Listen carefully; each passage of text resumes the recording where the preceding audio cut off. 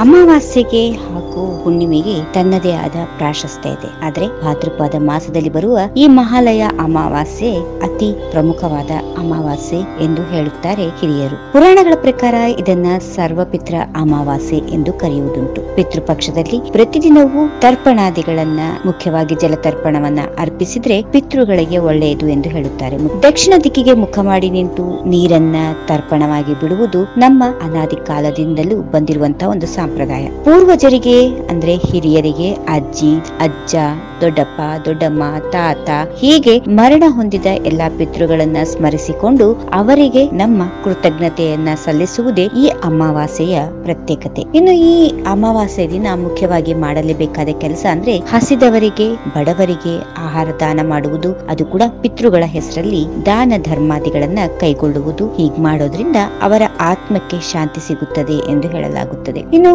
ಮುಖ್ಯವಾಗಿ ಆಚರಿಸಬೇಕಾದ ಈ ಪಿತೃಪಕ್ಷದಲ್ಲಿ ಈ ಕಾರ್ಯಕ್ರಮವು ಪುತ್ರರಾಗಿರುವವರು ತಪ್ಪದೆ ಈ ಕಾರ್ಯವನ್ನು ನೆರವೇರಿಸಬೇಕು. ಒಂದು ವೇಳೆ ಹಿರಿಯ ಪುತ್ರರು ಇಲ್ಲದೆ ಇದ್ದಲ್ಲಿ ಇದ್ದವರು ತಮ್ಮ ಹಿರಿಯರಿಗೆ ತರ್ಪಣಾದಿಗಳನ್ನ, ಅನ್ನವನ್ನ ನೀಡೋದ್ರಿಂದ ಹಾಗೂ ಶ್ರಾದ್ದ ಕರ್ಮಾದಿಗಳಿಂದ, ಪಿಂಡ ಪ್ರದಾನಗಳಿಂದ ಈ ಪಕ್ಷವನ್ನ ಕೈಗೊಳ್ಳಬೇಕು. ಇನ್ನು ಈ ಪಿತೃಪಕ್ಷದಲ್ಲಿ ಅನ್ನದಾನ, ವಸ್ತ್ರದಾನ ಯಾವ್ದು ಮಾಡಿದ್ರು ಒಳ್ಳೇದೇ. ಅದೆಲ್ಲ ದಕ್ಷಿಣಕ್ಕೆ ಮುಖ ಮಾಡಿ ಮಾಡಬೇಕು ಅಂತ ಹೇಳ್ತಾರೆ. ಇನ್ನು 5ನೇದ್ದು ಏನಪ್ಪಾ ಅಂದ್ರೆ ಶ್ರಾದ್ದ ಕರ್ಮಾದಿಗಳನ್ನ ಮಾಡುವಾಗ ಬೆಳಿಗ್ಗೆ ಮಾಡಬಾರದು, ಸಾಧ್ಯವಾದಷ್ಟು ಮಧ್ಯಾಹ್ನದ ಸಮಯದಲ್ಲಿ ಈ ಕಾರ್ಯಕ್ರಮವನ್ನ ಮಾಡಬೇಕು. ಇನ್ನು ಮುಖ್ಯವಾಗಿ ಮನೆಯ ಬಾಗಿಲಿಗೆ ಯಾರೇ ಬಂದಿರಲಿ ಆ ದಿನ ಅವರಿಗೆ ದಾನಶಕ್ತಿ, ದಾನ ಧರ್ಮಾದಿಗಳನ್ನ ಮಾಡಿ ಕಳುಹಿಸಬೇಕು. ಅವರನ್ನ ಅಸಹಿಸಿಕೊಂಡು ಬೈದು ಹೀಯಾಳಿಸಿ ಕಳಿಸಬಾರದು. ಯಾರು ಯಾವಾಗ ಯಾವ ವೇಷದಲ್ಲಿ ಬರುತ್ತಾರೋ ಗೊತ್ತಾಗೋದಿಲ್ಲ. ಆದ್ದರಿಂದ ಅವರನ್ನ ಬರೆಗೈಯೇ ಕಳಿಸಬಾರದು ಎಂದು ಹಿರಿಯರು ಹೇಳುತ್ತಾರೆ. ಇನ್ನು ಮುಖ್ಯವಾಗಿ ಈ ದಿನ ಯಾವ ಪ್ರಾಣಿಗಳೇ ಆಗಲಿ, ಪಕ್ಷಿಗಳಿಗೆ ಆಗಲಿ ಹೊಡೆಯಬೇಡಿ, ಹಿಂಸೆ ಮಾಡಬೇಡಿ.